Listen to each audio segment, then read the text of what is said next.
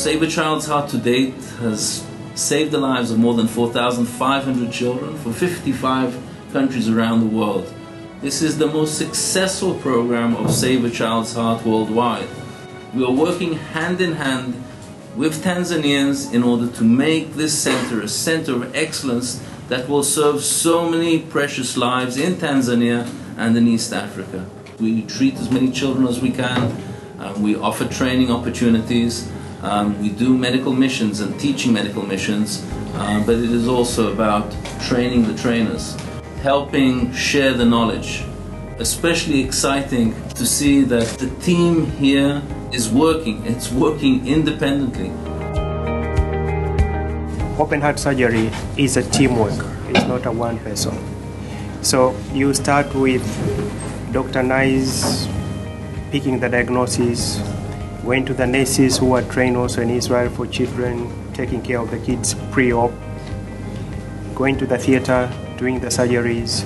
And in the surgeries, there is a perfusionist who has been trained in Israel. So if you look on the entire team alone, have operated over 200 kids. And 200 kids extra were being operated during the camps. Here we are, almost a half years after returning from my study in Israel, where I stayed for 3 years. When I came back home, the pediatric cardiology program was like non-existent. And so we had to collect ourselves, starting from the beginning. We have so many people who are trained outside. When they come back, they're like on their own. But for the training that we got in Israel, we are still here with our mentors. So they are still following us, see what we are doing, helping us to take the program to the next level. And we're very happy about that. שלום, אני דוקטור גודווין וזה משרד שלי.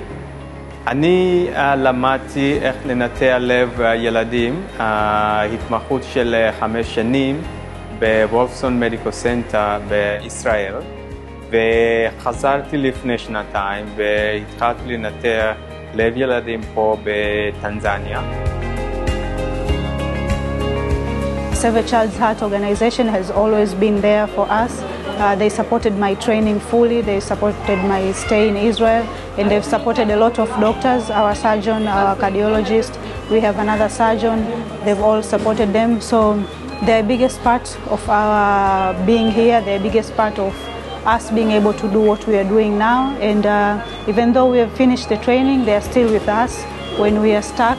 At times, even when I'm here and I have a really difficult patient, I can still call my supervisor back in Israel and tell him, you know what, I'm stuck.